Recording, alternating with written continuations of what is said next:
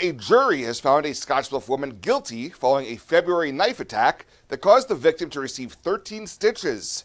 43-year-old Josefina Gonzales stood trial on Friday on felony charges of use of a deadly weapon to commit a felony and second-degree domestic assault.